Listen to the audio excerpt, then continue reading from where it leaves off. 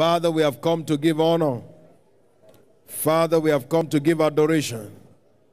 Thank you, mighty God. Blessed be your holy name.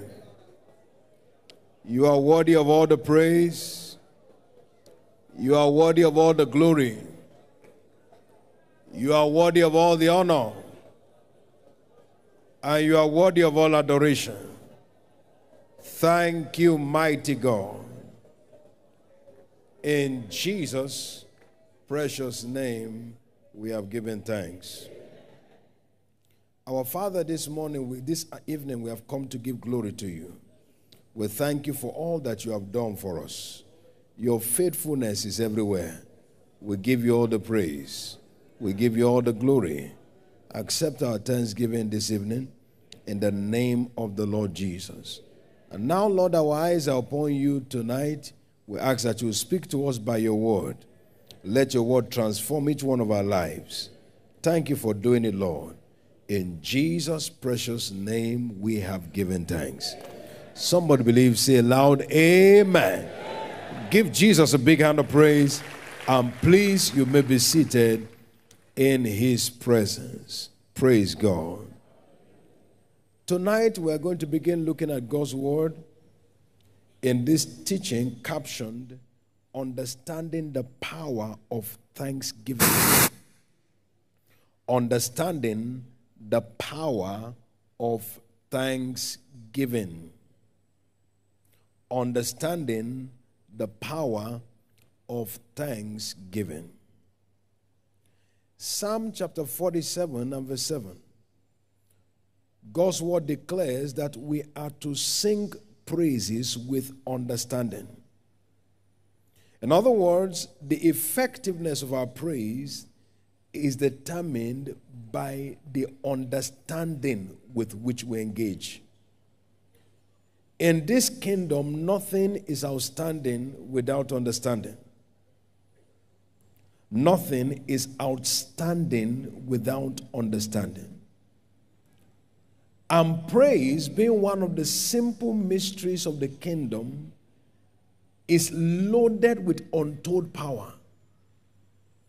But the power that emerges from praise and thanksgiving is determined by the understanding with which we engage. Ephesians 1 verse 17 to verse 19. It says that God will give unto you the spirit of wisdom and revelation in the knowledge of him, the eyes of your understanding being enlightened, that you may know what is the hope of his calling and the riches of the glory of his inheritance in the saints. And verse 19, it says that, and what is the exceeding greatness of his power toward us that believe, according to the working of his mighty power. So there is a demand for understanding that triggers the manifestation of God's power in our direction.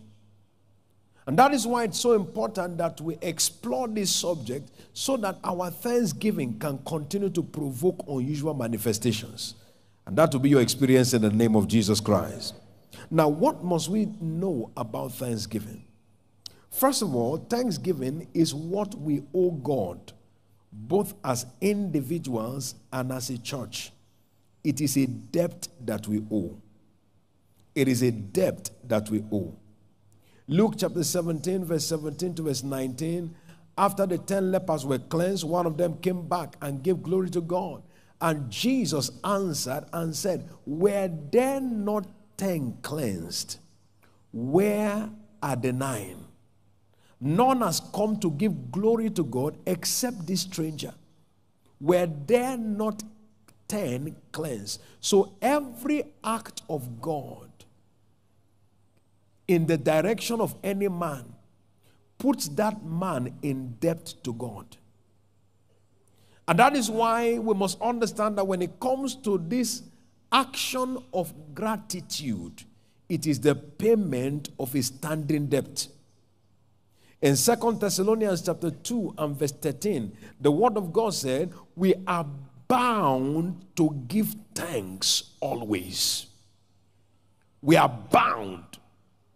We are bound to give thanks. We are under obligation to give thanks unto God always. There is no time that you are not in debt to God. You may be out of human debt, but you can never be out of divine debt. That is a permanent debt that you will keep owing God.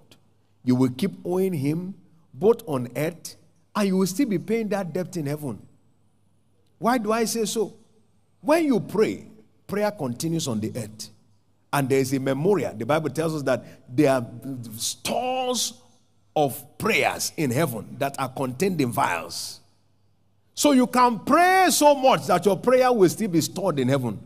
But you can't thank so much that there's storage of prayer in heaven. The Bible says even the 24 elders beside the throne, they are casting their thrones down, bowing down, worshiping him, celebrating him. So that debt of thanksgiving, you can't finish paying it here. But you must pay a good chunk of it here so that you won't get to heaven too far in debt. Is somebody getting it now? You won't get to heaven too far in debt. You know, debt is in categories. If you have owed before, you know. It's in categories. There are different levels of debt. There is a dimension of debt that you go to that they must not meet you. Every encounter is an embarrassment. There is the type that you can still go to the office and discuss and explain and say, you see, you should try and understand. I'm working on it. After all, I still paid some last time. I'm working on it. Just have patience. That's the type you should have with God, not the one that you'll be dodging, even in heaven. Shout hallelujah. I say shout hallelujah. Say with me, it's a debt I owe. Say louder, it's a debt I owe. And I must pay it. Say louder, I must pay it. And I tell you something, it's a bad thing when the person you are owing is always seeing you. Praise God. I said, praise God. If it's always, and the Bible said, God does not sleep or slumber. It doesn't sleep or slumber. And if you get to heaven, you are always there. There's no night. The Bible says that there is no day, there is no night, there's no need for sun. So there's nowhere to hide. Say with me, I will pay my debt. Say loud, I will pay my debt. So it's a debt that we owe. It's a debt that we owe. And you can never be out of that debt. That is why you must always continue to pay for that debt. In fact, I put it this way, that thanksgiving is actually not only a debt that we owe, but we can never outpay it because we are still owing debt as we are paying it. Think about it. It said, let everything that has breath do what? Praise the Lord. So your breath is given to you by God, for which you must praise God. Now, what do you use to speak? Breath. So you are using debt to pay debt. Hello? You can never come to the point where you are out of it. That is why David said, I will bless the Lord at all times. His praise shall continually be in my mouth. I will bless the Lord at all times. There is no time that is not thanking time. Always, at every point in time, keep giving glory to God. Ephesians 5, the Bible tells us in verse 20, it says to us there, giving thanks, what? Always. So there is no time that is not thanking time. We must keep giving him thanks because we owe him thanks. Shout hallelujah. I said shout hallelujah.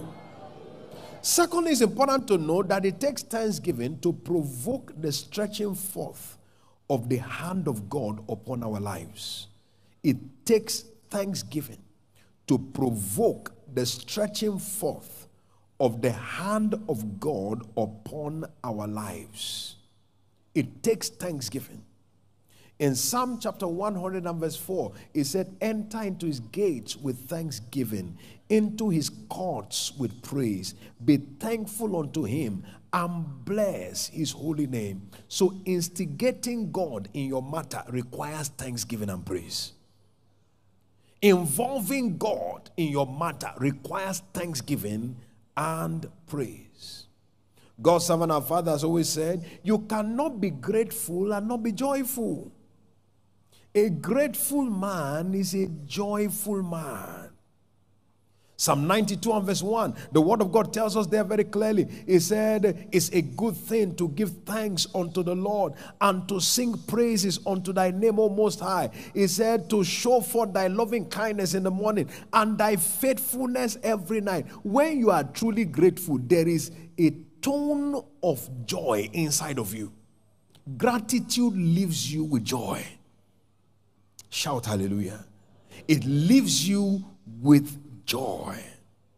You cannot be grateful and not be joyful. You cannot be joyful and not be praiseful. When joy is authentic, praise is the evidence. In James chapter 5 verse 13, the word of God tells us there, it said, is any merry, let him sing. So the authentic proof of the validity of joy inside of a man is the potency of praise emerging from that individual. And you cannot be praiseful and not be godful. Psalm chapter 22 and verse 3, it said, thou art holy, thou that inhabitest the praises of Israel. And you cannot be godful and not be wonderful. The Bible tells us in the book of Psalm 114, verse 1 down to verse 7, it said there, it said when Israel came out of Egypt, it said, and they came out of the people of a strange language. It said, Judah was his sanctuary. Israel was his dominion. They were full of God. And what was the effect? The sea saw it and fled. Jordan was driven back. The hills began to skip like rams, and the little hills like little lambs. He said, now, what ailed thee, O sea, that thou fleddest? And Jordan, that thou was driven back? And you mountains, that you skip like rams, and little hills like little lambs? Tremble thou, O earth, at the presence of the Lord. You can't carry God and lack wonders. Everyone that is praiseful ends up godful, and those that are godful end up wonderful. Their lives become fountains of wonders. For somebody, that will be your own experience. Your life shall become a fountain of wonders. Somebody believe it, say aloud, amen. I say your life will become a fountain of wonders in the name of the Lord Jesus Christ. So, in thanksgiving, we are simply paying a debt that we owe. In thanksgiving, we are provoking the stretching forth of God's hand to begin to work on our behalf. Let's be reminded this evening that a man can receive nothing except to be given him from above. Whatever you have is as has been given. We are not achievers in this kingdom, we are receivers. No matter what is in your hand, it is not by power or by might that it got there. It is the hand of God that delivered it to you. Therefore, if we have received it, then we have a responsibility to celebrate the one from whom we received it. 1 Corinthians 4 verse 7. The Bible makes us to understand there. It says, who maketh thee to differ from another? And what hast thou that thou didst not receive? And if you did receive it, why do you glory as if you received it not? Why are you posing? Why are you boasting? Why are you not glorifying God? Why are you not celebrating him? So you and I must understand that we have a debt to pay in celebrating God. We must understand that as we are doing so, his hand is stretched forth on our behalf. I must understand that any good thing you have seen in any department of your life is not by you, but by him. And as a result of that, we must return the glory to him. We must return the glory to him. Therefore, we must remind ourselves tonight that we must continue to acknowledge God for his goodness and his mercy in every department of our lives in order to retain his blessing. We must continue to acknowledge. Psalm chapter 136, we saw it during the personal supplication session. Psalm 136 verse 1 to 3. Look at this very closely. Oh, give thanks unto the Lord, for he is good. Why? For his mercy endures forever. Verse 2. Oh, give thanks unto the God of gods. Why? For his mercy endureth forever. Verse 3. Oh, give thanks to the Lord of lords. Why? For his mercy endureth forever. God's word declares to us in Lamentation 3 and verse 22 and 23. He said there, he said, it is of the Lord's mercies that we are not consumed. He said, because his compassions failed not. And verse 23, they are new every morning. Great is thy faithfulness. What that means is that there is no day that you don't partake of God's mercy. There is no day that you don't partake of God's mercy. It is the same road that you take that others die on, and you pass the road every day. The mercy of God covering you, the grace of God preserving you. It is not because you are smarter than others. There are deaths that you could have died that you are not aware of, that the mercy of God shielded you from. It's so important for us to understand the word of God tells us, it is not of him that willeth, Romans 9:16, nor of him that runneth, but of God that showeth mercy. It's of God. God's servant has always said, it is what happened that you know. What could have happened you are not aware of. If God could open your eyes to see the various occurrences in the realm of the spirit that he blocked without you being able to be aware, you would understand the necessity of gratitude. You will understand the necessity of gratitude. Being grateful to God for his mercies that have been new every single morning. You woke up in the morning, you're about to go out, you have a nudging in your spirit. Don't go to where you are trying to go, and you still go. And you told yourself, but I went, but nothing happened.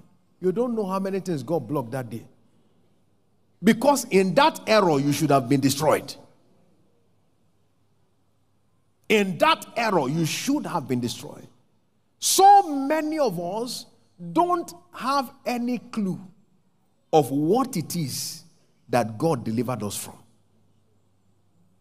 I believe that if anyone has the opportunity to be consistently aware, it can run a person mad. How many can you pray against? How many can you defend against? Is it pestilences, arrows, all of them flying continuously, both in the day and in the night? There are people who think that attack is in the night. It's both day and night. It's both day and night. It's not only in the night. Satan attacks different times, different ways, different agendas. But yet, look at yourself. This is December of 2021. Every single day, the mercy of God has never failed. Never failed. Never failed. Will you lift your hand and say, thank you, Jesus? One more time, say, thank you, Jesus. Like you mean it, say, thank you, Jesus. Like you are sure about it, say, thank you, Jesus. So we must continue to acknowledge his mercy, his goodness. I see grace upon each one of us to keep acknowledging this in Jesus' name. Now, quickly this evening, what are we thanking God for? Let's highlight a few things that we're thanking God for. Number one, for all his benefits, including forgiveness, healing, deliverance, continuous supplies, and total well-being. All his benefits. Psalm chapter 103 verse 1 to 5 Bless the Lord, O my soul, and all that is within me. Bless his holy name. Bless the Lord, O my soul, and forget not all of his benefits. What are they? Who forgiveth all thine iniquities, who healeth all thy diseases, who redeemed thy life from destruction, who crowned thee with loving kindness and tender mercies, who satisfied thy mouth with good things, so that your youth is renewed like the eagle. So look at all of those benefits: forgiving our sins, healing our sicknesses and diseases, deliverances, different dimensions of supernatural supply. These are the doings of the Lord, granting us total well-being. There are some people here that have never landed in the hospital from January to date. Are you smarter than others? Are you stronger than others? It's the doing of the Lord. Somebody said, but Pastor, I was actually sick in the course of the year. Who healed you? Only God did. There are others that entered with the same condition, entered the hospital and didn't come out. But yet, he sustained you, he healed you, he forgave you, he supplied your needs. Somebody will say, but Pastor, I still have many things that I need. If he didn't supply the basic one, you won't be here to have other needs. Hello? If you haven't eaten from January, you think you'll still be around? You won't be around. So he must have given you food. You see, it's important that we must understand that if you look around your life and it looks like you have things that you require, it is because there are things that you did not need to demand that is supplied for you. That is why you are still here, to have other desires. Is somebody getting it now? Oh, but I wanted to get married and I'm not yet married. Hear me, if you were sick, marriage will not be on your agenda. Proper sickness, marriage is not on the program. Hello?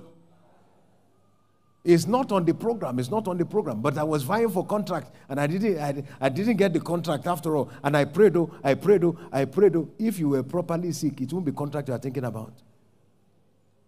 It is God who has blessed you and given you benefits beyond what you can demand. Hello? So, we are thanking him for his benefits. His numerous benefits. Has anybody here benefited from God at all? Are you sure? Have you benefited from God at all? In this year 2021, have you benefited from God at all? Will you lift your hand and say, thank you, Jesus? One more time, thank you, Jesus. Like you really mean it, thank you, Jesus. Number two reason we are thanking him is for his wondrous works in our lives and for triumph all through the year. Psalm 78, verse 42 to 55. It is dangerous not to acknowledge the wonders of God. Look at what the word of God says, verse 42. It says to us there, they remembered not his hand, nor the day when he delivered them from the enemy. And look at what it says. How that he wrought his signs in Egypt and his wonders in the field of Zoan. And he turned their rivers into blood and their floods that they could not drink. He said in verse 45, he sent divers sort of flies among them and devoured them, and frogs which destroyed them. He said in verse 46, he gave also their increase unto the caterpillar and their labor unto the locust. Verse 47, he destroyed their vines with hail and their sycamore sycamore trees with frost. Verse 48, he gave up their cattle also to the hail and their flocks to the hot thunderbolts. And verse 49, he cast upon them the fierceness of his anger, wrath and indignation and trouble by sending evil angels among them. Verse 50, he said he made a way to his anger and he spared not their soul from death, but gave their life over to the pestilence. Verse 51, he said he smote the firstborn in Egypt and the chief of their strength in the tabernacle of Ham. Verse 52, but he made his own people to go forth like a sheep. He guided them in the wilderness like a flock. He said, and he led them on safely so that they feared not, but the sea overwhelmed their enemies. Verse 54, he brought them to the border of his sanctuary, even to this mountain, which his right hand had purchased. And verse 55, he cast out the heathen before them and divided them an inheritance by line, and made the tribes of Israel to dwell in their tents. Look at all the wonders. But it started in verse 42 by saying, they remembered not. It is amazing how many things we forget as far as the wonders of God are concerned. If you look at your life from January till date, the wonders are numerous. The wonders of God. The wonders of God. And we must give quality thanks for his wonders in our lives. He said, I did all these wonders. I led them in the wilderness. They were moving like a flock. They lived their life without fear. They entered into the tents that are vacated by their enemies. He said they went safely, and then the sea overwhelmed the enemies. All of these wonders I did, but yet they remembered not. They remembered not. In Deuteronomy chapter 6 and verse 12, it said, beware lest you forget. One of the very, very disturbing traits of man is the speed of forgetfulness. The speed of forgetfulness. Tell a person, take this sheet of paper and write all the things you are thankful to God for. You will see the person cracking brain. And say, take this sheet of paper, write what you are expecting from God from. He will be asking for more. Please, another sheet. Please, another sheet. I remember 1 year God's servant told us, your expectation card is 1. Because there are some people, they will staple it. Not just expectation, but that's expectation card and then proper A4 paper. Everything complete. Why? They are expecting. God must perform. God must perform. You know, during the last month when we were doing one thing at a time, you know, some people had a serious problem. My issue is more than one. One per week, only one thing per week. My issue is more than that. My issue is more than that. Even if we are going to do 7 Sundays, that means only 7 things. Father,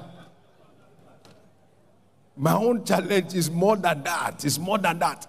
Somebody said the testimony, said the first Sunday, they said many things. Nothing happened. Then the next Sunday, they now adjusted and agreed to come down to one thing. Why? Because when it comes to man, expectation is plenty, but appreciation is minimal. Appreciation is minimal. I'd like you to understand, people of God, this evening, that when it comes to the wonders of God, beware lest you forget. Beware lest you forget. In thanking God, we must be grateful for the wonders and for the diverse triumphs that he gave us in the course of the year. Shout hallelujah. I say shout hallelujah. 2 Corinthians chapter 2 and verse 14. God's word declares to us there. It said, thanks be to God which causes us to triumph in Christ. He causes us always to triumph and makes manifest the savor of his knowledge in every place. He causes us to triumph. We are beneficiaries of triumph. So you and I must remain grateful. Shout hallelujah. Look at this year, how many victories you won. How many battles you overcame. There are times where you thought you would not make it. You thought you would not be able to come out.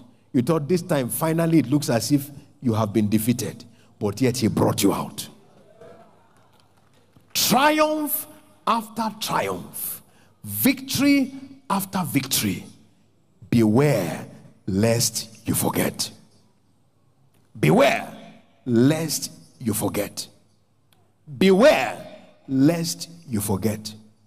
I see each one of us today receiving grace to maintain a life of gratitude. What else are we thanking him for? Number 3, for his abounding grace and continuous scaling of new heights. Paul said, I am what I am by the grace of God. So we are grace made. We are not self-made. Any height you scale is by the hand of God. 1 Samuel chapter 12 and in verse 6, it was God that advanced Moses and Aaron. They didn't advance themselves.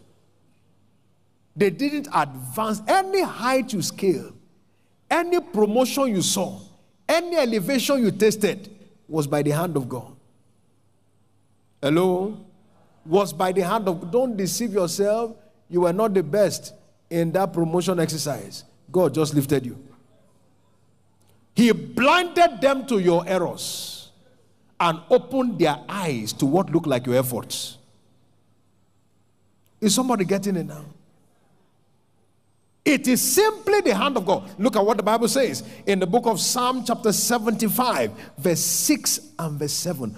Promotion comes not from the east, nor from the west, nor from the south. Verse 7. He said, but God is the judge. He putteth down one and setteth up another. If you went up, it was by God. If you went up, it was by God. Don't deceive yourself. Every advancement, it was God pushing you forward. Hello? Anytime you neglect to give glory to God, He leaves you and exposes your weakness. It was God pushing you forward. Some people entered into interviews and you began to speak, and even what you are saying, you know it's not you saying it. He just took over your tongue and began to give you an expertise that you did not possess. You finish talking, they say, no, this kind of person, is an unusual person. That's what happened to Joseph. When Joseph finished, even Pharaoh knew this is not ordinary. Pharaoh said, this one, we can't find a man like this. A man in whom the Spirit of God is. So they knew that those utterances were from the Spirit. Every promotion, every elevation, every advancement has been by the hand of God, not by your effort. Shout hallelujah. Somebody shared a testimony. He said that she had been stagnated for promotion for a number of years. And then when she went to God concerning that promotion, suddenly she was called one day and said, where are you? Why are you not in the exam hall? Exam hall for promotion exercise. And they gave her a time. You must appear in that hall by so and so time. There was no way to go from where she was to arrive in the examination hall, which means that promotion again has been sabotaged. She said, I went to God at Shiloh. Father, this promotion, I must get it. And then suddenly entered into the new year. And then got the promotion without having written the exam. And backdated it to give her some benefits of the past. Why? The hand of God pushing her forward. You see, there are times that God just does certain things to show you that it's not you. That it's not you at all. It just moves you forward so that you can tell that it's not by power or by might, but this is by the operation of the Spirit of the Lord. Is somebody getting it? You may say, I've not gotten to where I want to go, but you are not where you used to be. Who moved you from where you used to be to where you are now? The hand of God. He kept pushing you forward. He kept moving you forward. He kept moving you upward. I see each one of us having our eyes open to this lifestyle of gratitude.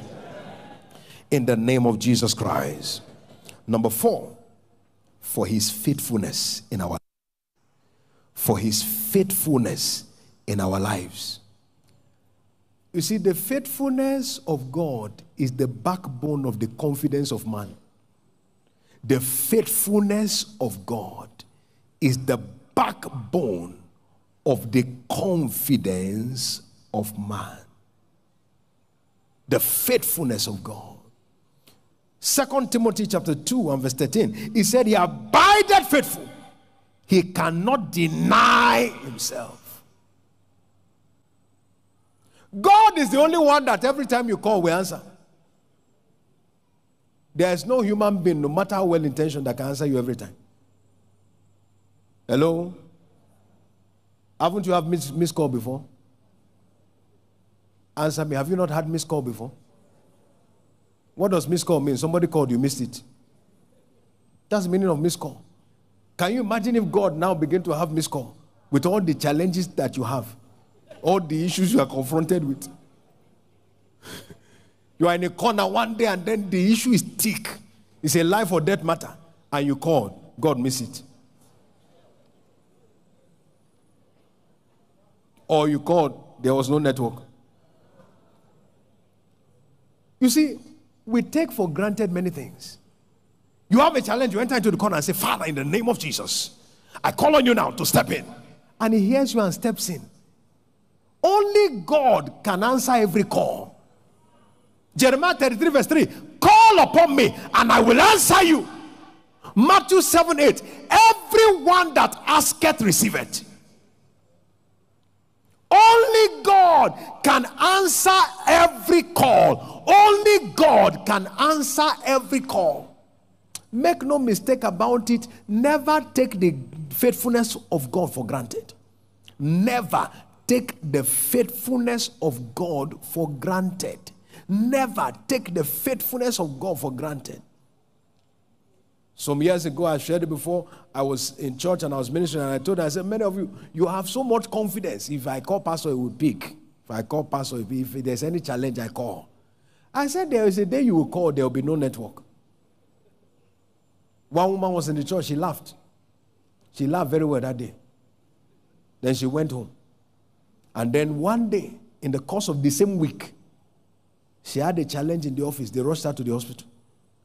The ward they put her in, she carried phone to call. There was not one single bar. When she saw the phone, she said, hey, and pastor said this thing on Sunday. No network.